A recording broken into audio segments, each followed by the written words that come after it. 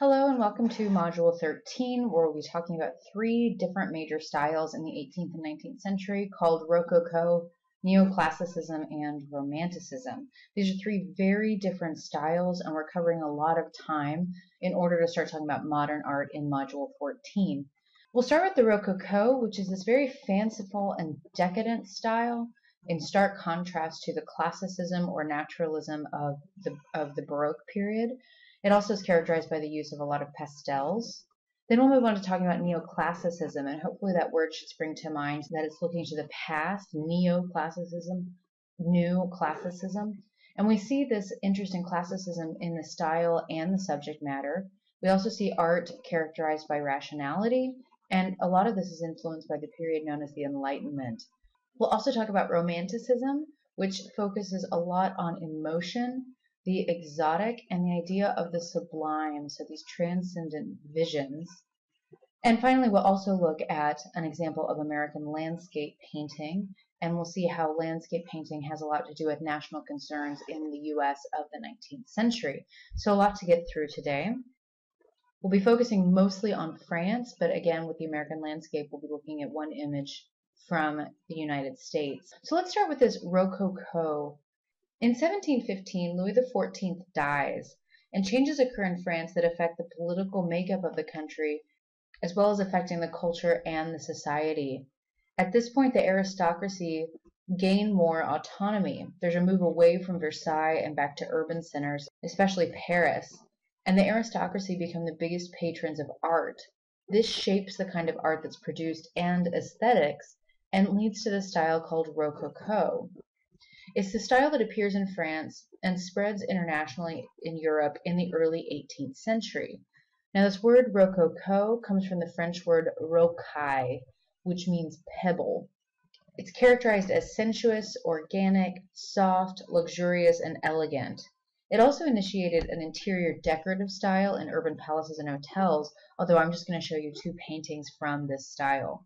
In the architectural decoration, you see lots of stucco ornaments in the shapes of ribbons, leaves, stems, flowers, arabesques, and elongated curving lines that are applied to walls and ceilings. So maybe you can start to get a sense of why it's named after this French word for pebble. The effect of all of this was to blur the boundary between the walls and ceiling and to make solid surfaces look like fleeting illusions. Mirrors were often also incorporated, and that helped to deceive the senses, and chandeliers provide jewel-like lighting. All of these elements work together to create a glittering, luxurious setting for an ultra-refined society. The Rococo love of pastel shades is also conspicuous, even in the marble columns and polychrome floor tiles in architecture, but it's also highly characteristic of the paintings, as we'll see, as you can see right now. So the first image I want to talk about is by a painter named Antoine Watteau, and it's called The Return from Cythera. Sometimes you also see this called Embarkation for the Island of Cythera, and it dates to 1717. Watteau pioneered a new subject matter, and this is an example of that would become very popular, and that's called the Fête Galante, which means an amorous festival. What this is depictions of outdoor entertainments or amusements of the French bourgeoisie and aristocratic society. So we see these groupings of aristocratic people outdoors, in bringing their mostly interior life outdoors. So it's this fanciful recreation. It's very, I don't think that a lot of aristocratic people actually did this. So what's going on here is this group of lovers. They're departing for the island of eternal youth and love. This island Cythera is from mythology, and it was said to be sacred to Venus. Remember, Venus is the goddess of love, and she's a favorite subject for Rococo painters. The people in the painting are young, beautiful, and wealthy. Their costumes are gorgeous and elegant, not the most appropriate thing for a day out in the woods. It's a very sweet picture. It's not dramatic. It's very refined and elegant and almost poetic. You see this lush and idyllic landscape. It becomes very influential for other Rococo painters who painted similar scenes of love and leisure. This painting was Watteau's acceptance piece for entrance into France's Royal Academy. So remember, Louis XIV founds this Painters Academy in order to make this national style. This is what Watteau submitted in order to be accepted. Everybody had to submit a work in order to be accepted, and this was his acceptance piece. So all of the people in the landscape are young, luxuriously dressed, and they almost seem to perform this elegant ballet in the protective shade of a woodland park.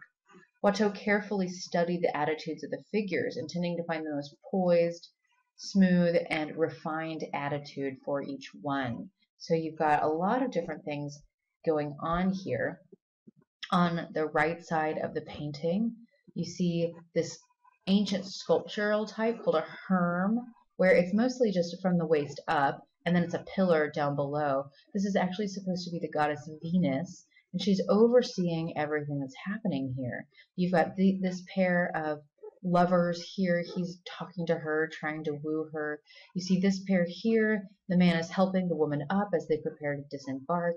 You see this pair again in these very elegant and refined poses, all going down this little hill to join their friends. You see their boat here, and this figure here must be some kind of nymph, the one who is half naked.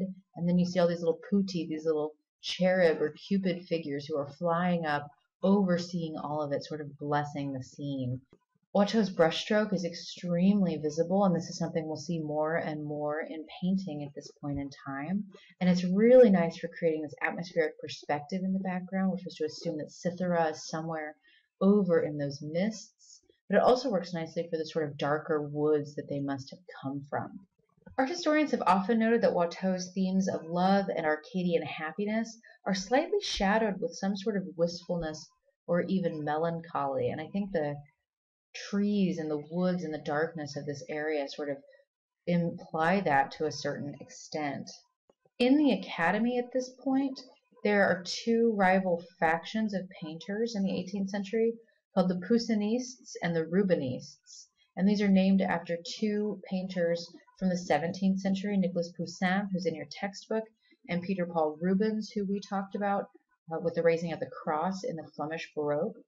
And this is this idea of line versus color. It's very similar to that Central Italian Venetian competition that we saw in the High Renaissance.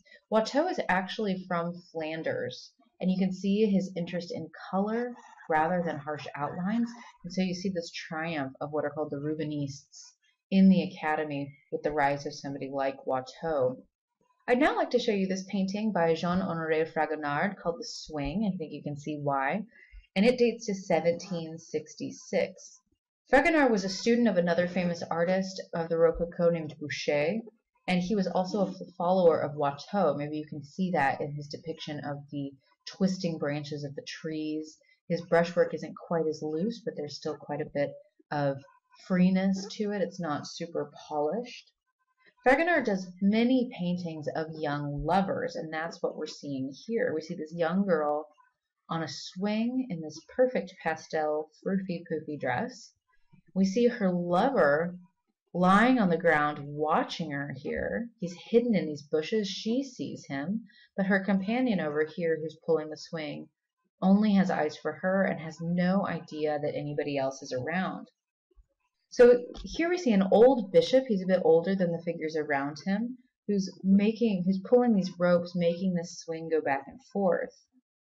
The lover is in this very strategic location, so he's hidden from the bishop. She can see him, but he can also see right up her skirt.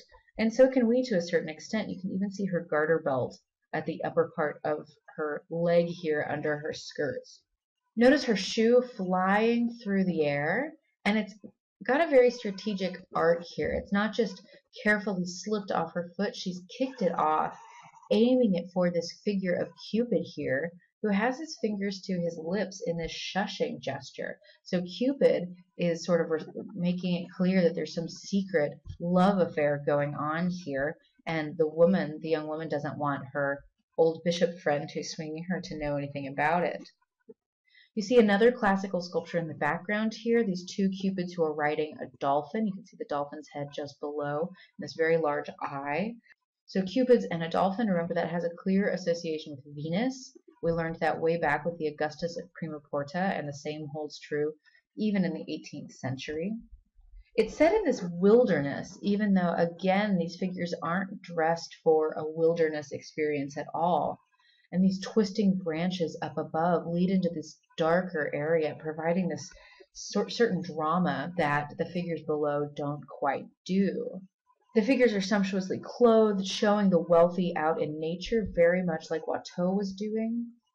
But again, it's very delicately painted like we saw with Watteau, a bit more refined in the polishing of the brush strokes, but it's still got this looseness that gives it this certain quality, this sort of atmospheric effect that it sort of seems like a vision to a certain extent. And again, I'm going to emphasize this notion of the pastel. The Rococo is very interested in this. Now, this painting is actually quite large, and so the figures are not quite life-size, but almost. So it would have been this very dramatic scene to have hanging on your wall. And Fragonard does paintings like this for a lot of private patrons, so it's what a lot of aristocrats were interested in looking at. So these sort of games of love showing themselves out in nature. And these are fictive people. They're not representing particular individuals, but this idea is something that aristocrats would have found very fun to look at in their private time. I want to show you one painting showing the influence of the Enlightenment. So hopefully you've noticed the strong difference between what we just saw with the Rococo and the darkness of this work of art called A Philosopher Giving a Lecture at an Orrery by Joseph Wright of Derby, and this dates to 1768. So just 2 years difference between this and Fragonard. This is most definitely not Rococo. The Enlightenment is a period where the basis is on empirical evidence and rational thinking. It's made up of philosophical thinkers whose names we still know today, like Newton, Locke, and Descartes. There's this interest in the acquisition of knowledge, and there's even more of a secularization than humanism of the Renaissance, so even more of a turn away from religion and an emphasis on the mind of man. They transfer their ideas to the socio-political world, and the Enlightenment becomes very important for the many revolutions that occur in this period. So 1768, we're not that far away from the American Revolution or the French Revolution. The Enlightenment is driven by what are called philosophes, and these are these French intellectuals who criticize the power of the church and who are very interested in the doctrine of progress. There's a strong emphasis on scientific investigation and invention, which leads to the Industrial Revolution and other technological advances. So things are changing very rapidly in the 18th century, leading to what we think of as the modern world. In this work, we're moving for a moment to works produced in England, just to talk about this development in the 18th century. So this is a really good example of showing this new enthusiasm for learning and observation because of technical advances. Joseph Wright of Derby paints several scenes like this of people fascinated by science and gathered around some kind of demonstration. That's exactly what we're seeing here.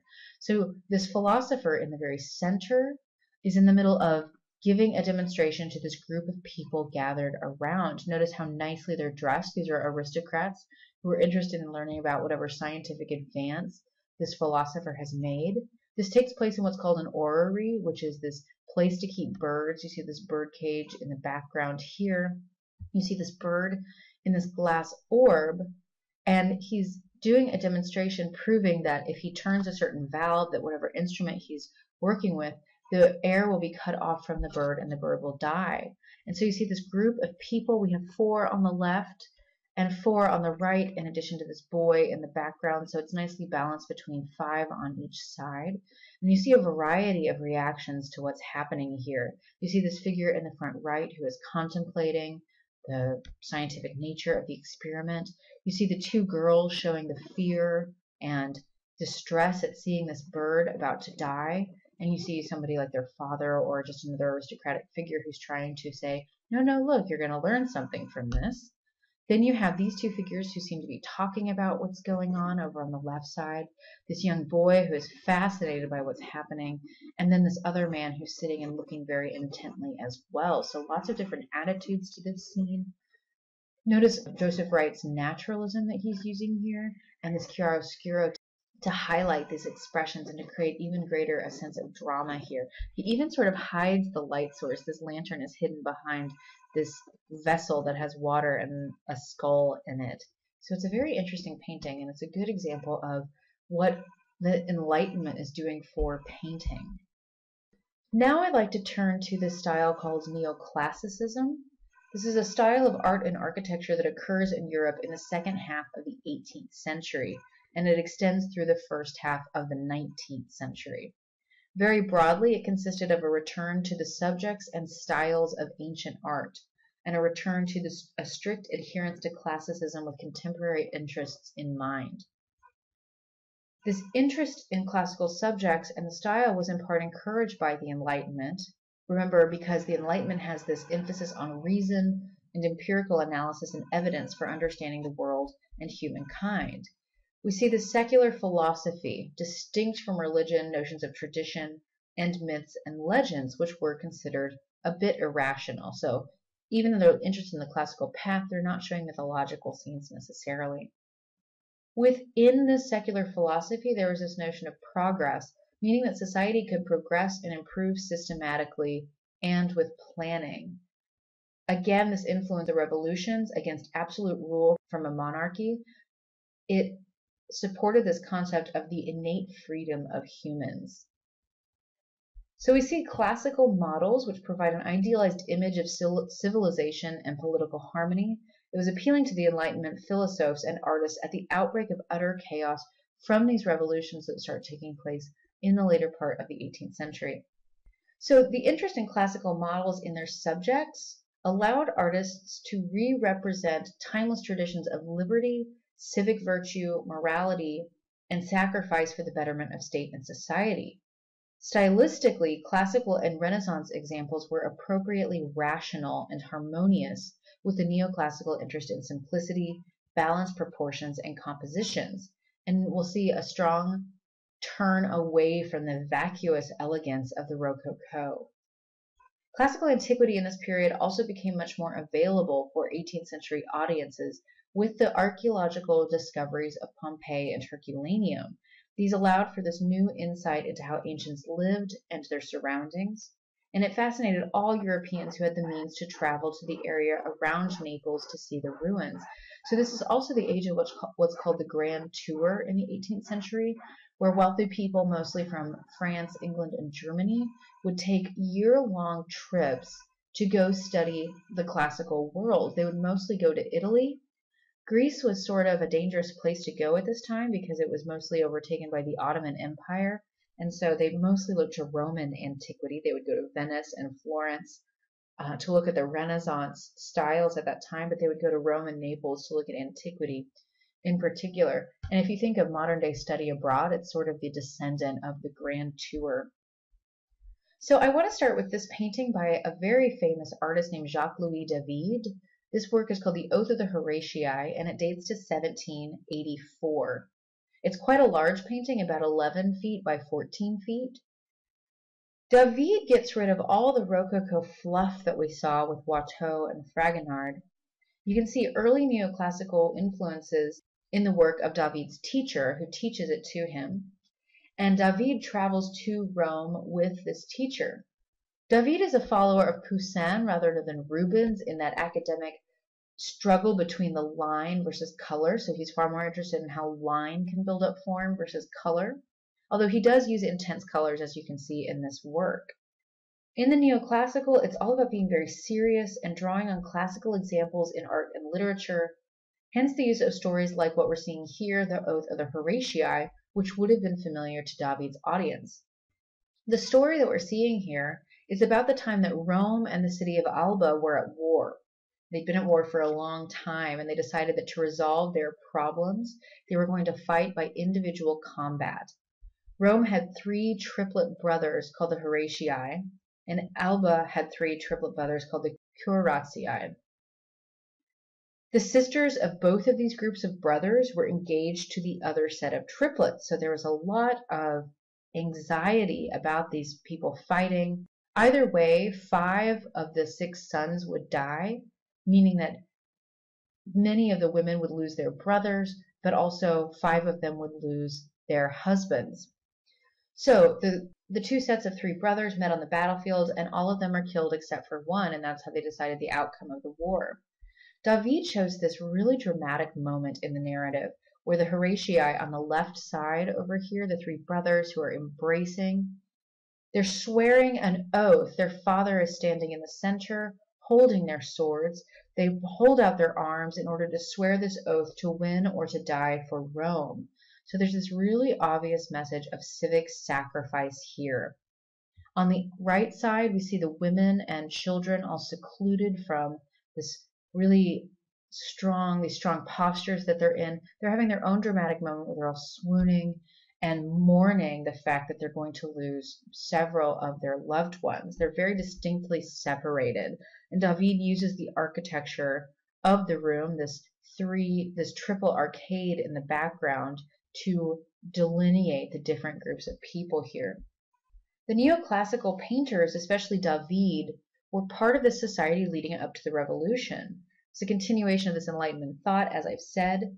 This painting has been associated with the French monarchy. It was likely commissioned by the king or someone at his court at this time when revolutionary ideas were starting to spread a bit in France. It's not at the time the revolution is occurring, but think about the moralizing undertones here. You had these three brothers, citizens of Rome, swearing to their father, who could stand in as the king, if you think about it in these sort of metaphorical ideas, showing this notion of civic sacrifice, that they're willing to sacrifice themselves for the state. So this was a way of art being used to communicate ideas that people shouldn't have revolutionary thoughts. They should sacrifice themselves for the greater state, for France. So in the composition, this very ordered, rational separation of the three groups, and in the classicizing architecture of the background, in addition to the subject, which comes from even before the emperors of Rome, this was from the Roman histories of the Republic, you can see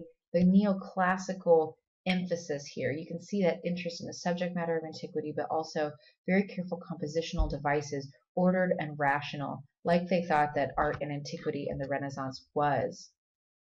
Now, David is a very interesting figure, and he manages to work both for the monarchy and for revolutionary figures. He manages to not be one of these people swept up in this time of terror in the French Revolution and be executed for working for the monarchy. He's really strategic in his own politics. So here I'm showing you another work by David called The Death of Marat, and this dates to 1793. So the French Revolution breaks out in 1789, and David becomes a supporter and de facto promoter of the movement through art, in paintings, in ceremonies and pageants, things like that. He began working with images that were much more relevant for the revolution. So even though we can characterize this as neoclassical, we have a contemporary subject matter. So the neoclassical approach is more in the lighting and the composition than in the subject matter. What we see here is a portrait of Jean-Paul Marat, who was a friend of David and an ardent political writer who supported the revolution. He was murdered in 1793. He had the skin condition, which meant that he had to take a lot of baths, that being in the hot water helped his skin condition. He was killed while taking a bath by a woman who supported the royalist effort of the revolution. So here in the scene, we see this very tragic figure of Marat. He's in his bathtub, which we only get a hint of that here, but we get that from the sort of nude torso, which is a classicizing thing in and of itself. His bathtub has been covered up by this block of wood and then covered with a carpet, because while he was in the bath, he often would work on his writing. You see the box here that holds his inkwell and feather and some papers. And you see this paper in his hand, the quill in his hand here, so we know that he's been at the activity of writing. These are all very accurate references to Marat. So this woman's name was Charlotte Corday, and we actually see her name in this paper that he's holding. David cites the murderer and the victim in this, as well as the date. And notice that grisly detail of the blood on the paper. We see the bathwater has turned bloody. We see his wound where Charlotte Corday has stabbed him. The blood has fallen onto the drapery here, and the bloody knife lies below him. Notice also that David has signed the work and identified the subject. Marat means to Marat, so he's dedicating the work to him here. So there's this certain precision and clarity to the scene. It's a bit cold, and based on certain Renaissance models. And here Marat has been depicted as a martyr for the cause. You see the strong light coming in from the left side of the painting. You see all the shadows being cast here. The light falls on the head and face and the arm of Marat, emphasizing his learning, emphasizing the fact that he is a victim here, tragically assassinated while he's completely vulnerable in his bath. I'm hoping this reminds you of some works we've seen before. Notice the very blank background. There's not a lot of extraneous material in the painting, sort of like Caravaggio's scenes, even more like the Saint Serapion we saw by Zurbaran, that emphasis on the pitiful state of the martyr who has been killed. So Marat is looking back to Baroque works. He's also looking back to classical works in order to compose the scene. It's a really great example of neoclassicism being deployed for contemporary concerns. I couldn't talk about neoclassicism and not talk about an example of architecture. So I wanted to show you one example of that. Here we're looking at a place called Chiswick House, which is near London. And the architect here is Richard Boyle, who was the Lord of Burlington, along with William Kent. And this building was begun in 1725. Boyle was this wealthy earl who loved Palladio. So hopefully this reminds you of what we've seen before. The earl collected Palladio's drawings and read his book, and he also knew Vitruvius very well. Neoclassicism, and especially Palladianism, appealed to the English because of its clarity and simplicity. So here I'm showing you Chiswick House at the bottom right and the Villa Rotunda, which we looked at by Palladio, and hopefully you see the similarities between them. So Chiswick House is a variation of this building. It's got simple symmetry like we saw before, a lot of right angles and harmonious proportions. At Chiswick House, we have just 2 porches instead of 4, and we still have that emphasis on the domed central space, although you'll see here that Boyle has raised his dome a bit higher. It's a bit easier to see from the exterior. It looks classical and rational, but it's set inside a lot of irregular gardens, which was an English interest in this sort of wild aspect of nature. The interior, which I'm not showing you, is in stark contrast to the austere exterior. The interior decoration is very Baroque rather than this very clean and crisp neoclassicism. This is better to be considered Palladian classicism rather than neoclassicism. So Boyle is not basing his designs on Vitruvius, on classical models, but on what would Palladio do in this circumstance. So he's following this particular model of Palladian architecture, and he's interested in it for its simplicity, not its moral virtue. So he's interested in the architecture, not so much the ideas of the time of neoclassicism, but hopefully you can see just how similar these 2 buildings are. You got this extended portico. We've got him using Corinthian columns instead of Ionic. You've got very similar articulation of the exterior with a single window topped by a small pediment on both of these. You can see that Boyle has chosen to have these 2 dramatic staircases leading up to his portico, though, rather than the simple approach we see in Palladio. And remember, Palladio is looking back at things like the Pantheon. So Boyle is adapting Palladio's ideas to his particular needs. Now we'll move on to the style called Romanticism. This is a style that occurs in art, literature, and philosophy, and it is concurrent with neoclassicism, even though I'm going to show you some later examples than the neoclassical works we looked at. Even more specifically, it occurs between 1800 and 1840. It's a bit more broad between 1750 and 1800. They're just more focused in the first part of the 19th century. It's closely aligned with literature. It actually began as a literary movement, and especially influential were the writings of Jean-Jacques Rousseau, who wrote The Social Contract in 1762. Romanticism promoted and fostered a yearning and thirst for freedom, political, personal, and religious. Although the Enlightenment fostered this yearning of freedom, the horrific aftermath of the many revolutions and the dictatorship of Napoleon led to a disillusionment with the so-called progress of rationalism and planned industrial and social development. Therefore, they thought that freedom was to be found through the imagination rather than through rational and empirical thinking. And this is one of the primary characteristics of Romanticism. If you were to use one word to describe neoclassicism, you might call it rational. Whereas if you were to describe Romanticism with one word, you would probably call it emotional. There's this emphasis on emotions, sensorial effects, painterly and dramatic uses of texture, light and shadow, and color, the exotic, the imaginative, and the sublime. There's a revival of medieval lore and subjects, and of Baroque drama, and of Venetian color and texture. It's primarily a movement in painting, although it also occurs in sculpture and some examples of architecture.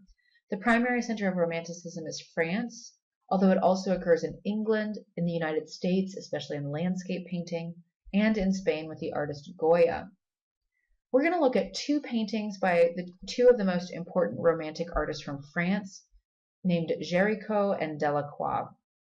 So the first work we're looking at is by Theodore Géricault called The Raft of the Medusa. This dates to 1819, and it's another huge painting. It's 16 feet by 23 feet. Géricault epitomizes the Romantic spirit and style as a person and through his work. He died very young. He committed suicide. He was very tormented personally. What we're looking at here, as I said, is a monumental work, and it can be considered a history painting. And history painting was considered the best genre according to the French Academy. So those were the most successful paintings, ones that were depictions of events, large-scale works based on actual events. And even though I'm calling this a history painting, it's actually showing a very contemporary event, something that occurred in 1816. In 1816, a ship called the Medusa wrecked off the coast of Africa near Senegal. It was headed to Senegal in order to drop off settlers to the French colony there.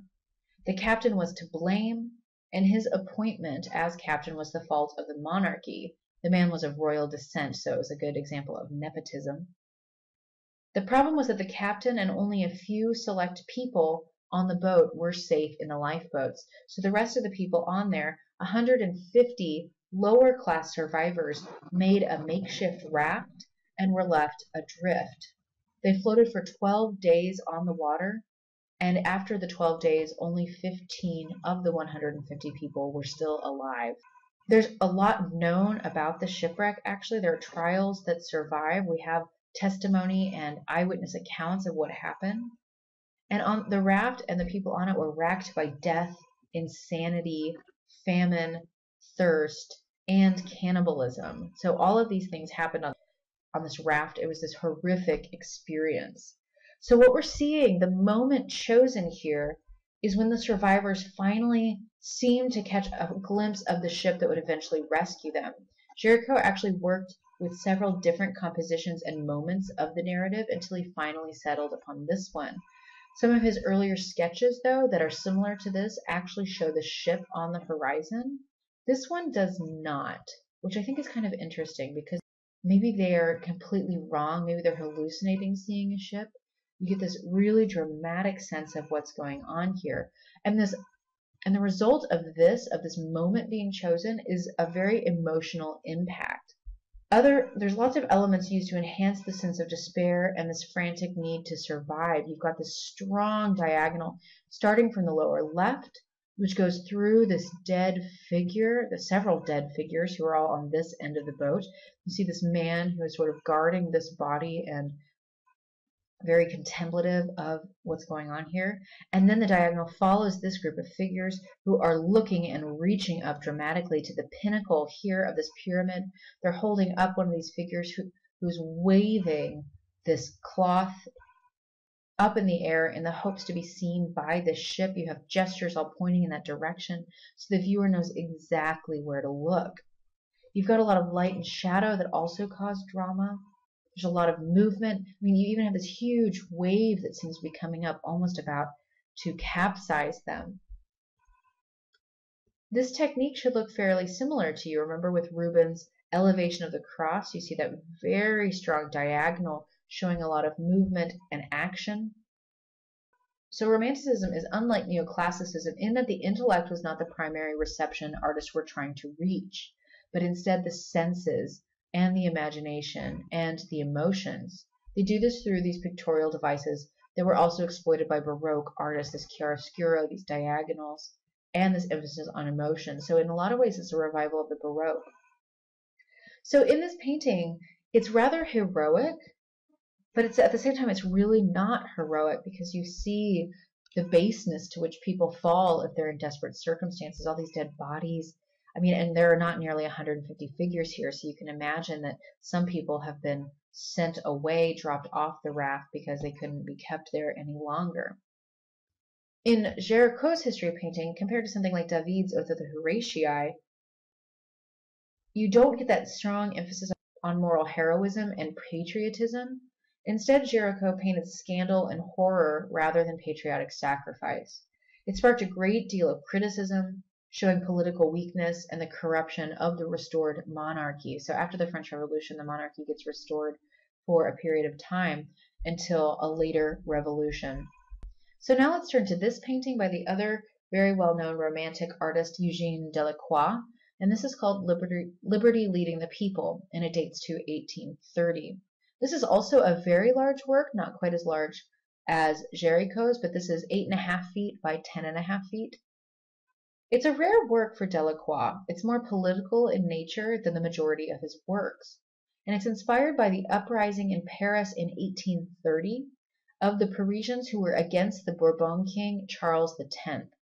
It's not really showing an actual event, though. It's more imaginative and poetic in nature, so it's in keeping with the Romantic interest in the imagination.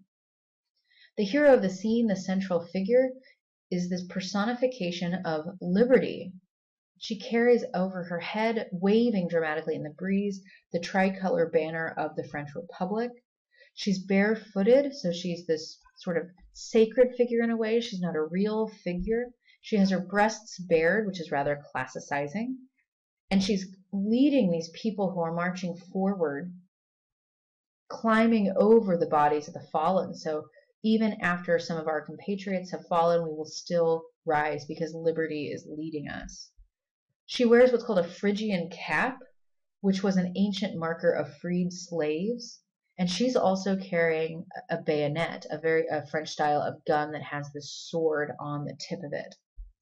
She represents this idea of freedom that was so important to the Romantics. Now she's flanked by these generic types of Parisians. You have this young, rough boy brandishing 2 pistols, and a lot of people say he's actually based on the figure from Victor Hugo's Les Miserables. You also have this mercenary in the background. She's carrying this cutlass, this type of sword. And then between him and Liberty, you have this sort of French dandy who's a bourgeois Parisian, and he's holding a sawed-off musket. So you see various sorts of weapons, various sorts of people, but the emphasis is on Liberty and these 3 different figures in the foreground. The rest of the figures and events, it's in complete chaos and almost unrecognizable in the smoke and the destruction of the battle. So he's using this smoke of the battle as this sort of sfumato technique that we saw with Leonardo. In the foreground, though, you do have some emphasis on the fallen. They're probably the most visible figures. And again, this is a huge work. So these dead bodies are what is almost at your eye level, just below your eye level. You would see them very, very clearly. So it's got this poignant aspect to it as well. In the hazy background, he has set it in Paris. You see the towers of Notre Dame here and some of the architecture of 19th century Paris emerging from the smoke of the battle. It's more of a commemoration of the spirit of revolutionary idealism that occurred in this July uprising against the Bourbon regime, rather than a representation of the actual act of liberty. This mixture of contemporary fact and poetic allegory was reflected in the original title of the work, which was the 28th of July, Liberty Leading the People. So it's meant to be this, idealized is not the right word, but this imaginative recreation of this event with certain types that represent the ideas of this revolution. And the Romantics were very interested in doing this. Delacroix and Géricault are both showing fairly contemporary events, but Romanticism could show a wide variety of things. Now I want to turn to landscape, and landscape is this other branch of Romanticism. So Romanticism encouraged a renewed interest in the power and poetry of nature. Poetry on nature abounds. Think of the Americans Ralph Waldo Emerson or Life in the Woods by Thoreau. The philosophy of the time period also promoted nature, especially in the writings of Jean-Jacques Rousseau. There was this concept of the spiritual power of nature and the ideal of the noble savage. Nowhere was the romantic interest in nature more evident than in the resurgence of landscape painting. Painters reveled in the majestic, spiritual, sublime, and sometimes terrible power of nature.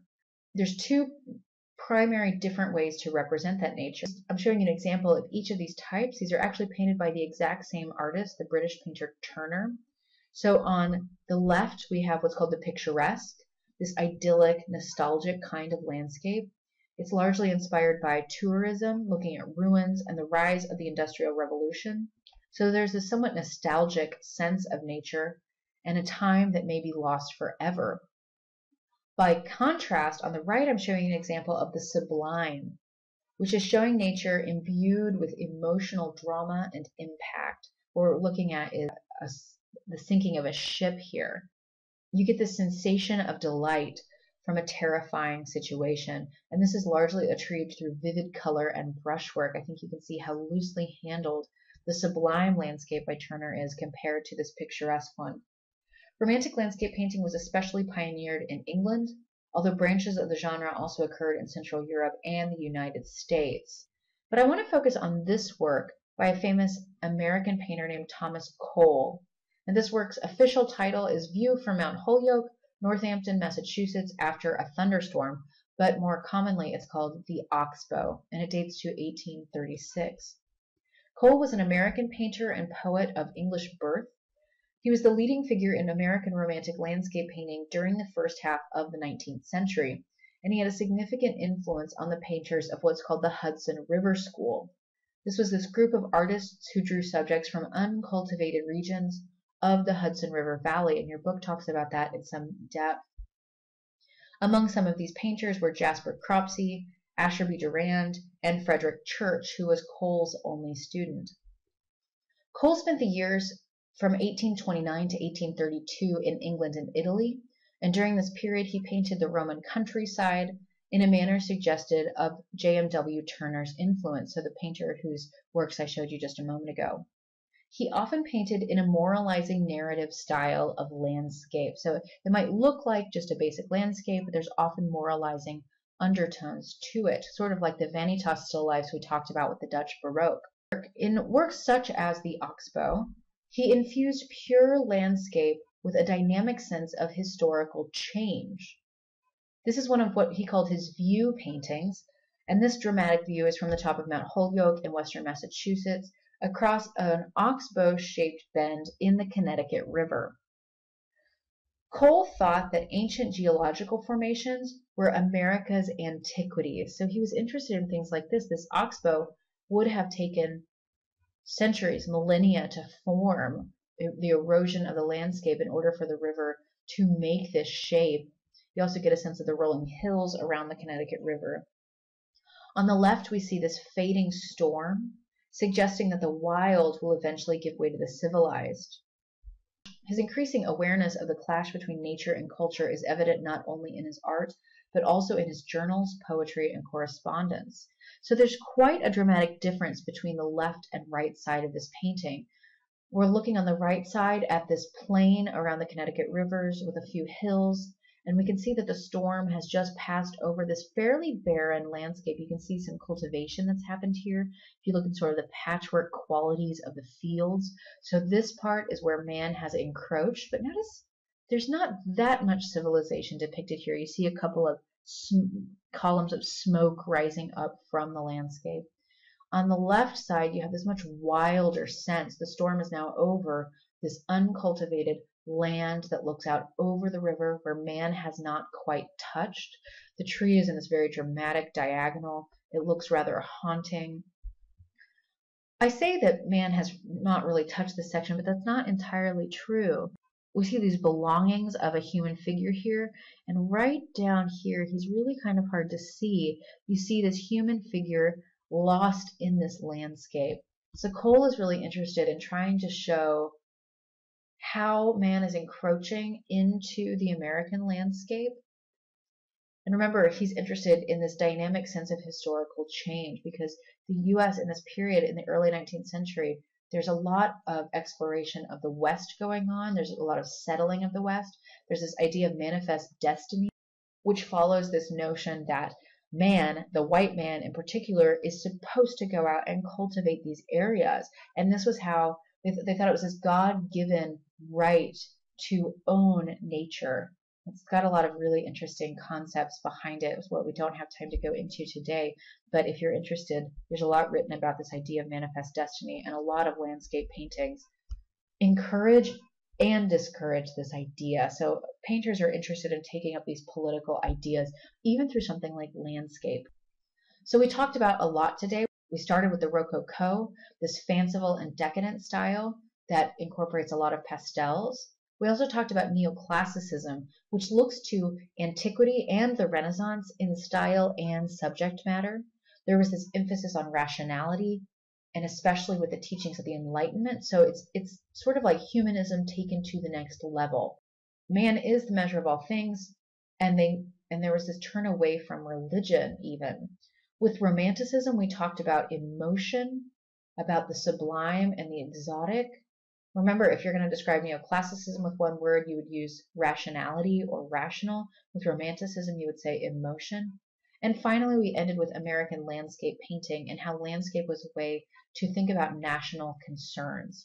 So now to finish Module 13, you'll need to take the self-assessment. There is a discussion board prompt that is required, and then there's 2 opportunities for extra credit with this module. Since we have 4 modules this week, I thought I'd offer some extra credit. There's the potential for an audio post, and also anybody who would like extra credit can work on the vocabulary wiki. Make sure you include your initials so I know who that is. So thank you for watching, and I will see you for Module 14.